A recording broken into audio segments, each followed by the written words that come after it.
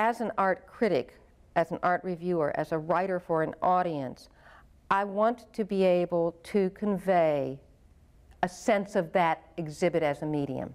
How does it work? Because you have a lot of people working hard to make this exhibit happen. It's not just the artist.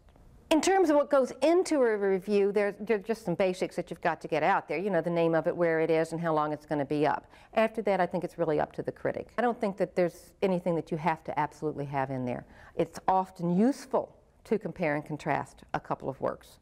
And if you do nothing else, that's probably just a good thing to keep in mind, a device as much as anything. The installation of an exhibition is itself a medium. And all that occurs here. We have the art, which is one act of creativity. We have the selection of the art. Then we have the installation of the art. And something that you can't change a lot is the space. And then there's you and me. And here we are looking at the exhibit. And we're going to bring our realities to it. Why did somebody take the time to do this? Wonder why.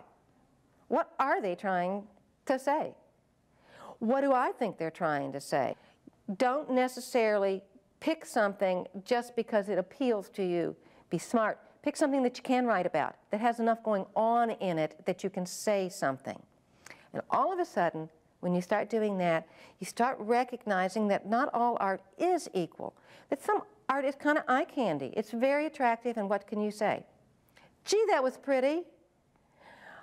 And it's blue, and it was square. And then there are other things that might not be pretty or conventionally beautiful, but they have a beautiful engagement.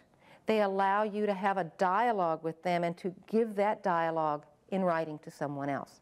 It's important in dealing with art to read a lot, to listen to a lot, to simply be aware, and you know, art is part of the entire world. Art comes out of such a huge collective to which we all belong that it is the critic's responsibility to be engaged as much as possible with the broadest cultural world.